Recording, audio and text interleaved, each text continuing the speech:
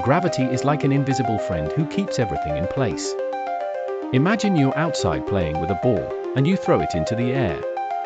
Instead of floating up into the sky forever, the ball comes back down. Why does it do that? Well, that's thanks to gravity. So, what exactly is gravity? Think of it as a magical force that pulls objects toward each other. The bigger and heavier an object is, the stronger its gravity. This is why you can't jump onto the roof of your house with one leap. The Earth is supermassive, so it has powerful gravity pulling you back down. Long ago, there was a curious scientist named Isaac Newton. One day, as the story goes, he was sitting under an apple tree when an apple fell on his head. Ouch! That made him think seriously about why things fall down. He figured that there must be a force that pulls the apple toward the ground, and he named this force gravity. Isaac Newton didn't just stop there. He realized that it's not just apples, everything is affected by gravity.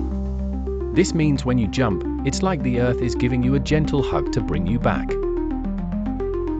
Even the Moon and the Sun play tug-of-war with gravity, which keeps the Moon orbiting around the Earth, and all the planets, including our Earth, orbiting around the Sun. Now, you might wonder if gravity works the same everywhere. On Earth, yes, it's mostly the same wherever you go.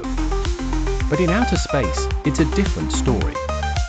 Astronauts floating in a spaceship feel like they're weightless because they're so far from any massive object causing gravity to tug on them.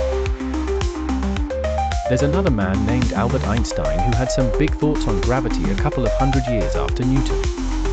He imagined space like a giant trampoline with planets and stars being the heavy balls that make the trampoline dip. So, when a planet like Earth sits on this trampoline, it creates a dent. And that's why the Moon moves around the Earth, it's swirling around the dent. In short, gravity is why you can swing at the playground and come back down instead of sailing into the clouds. It's what keeps our feet on the ground and makes sure the Moon, Earth, Sun, and stars stay in their cosmic dance.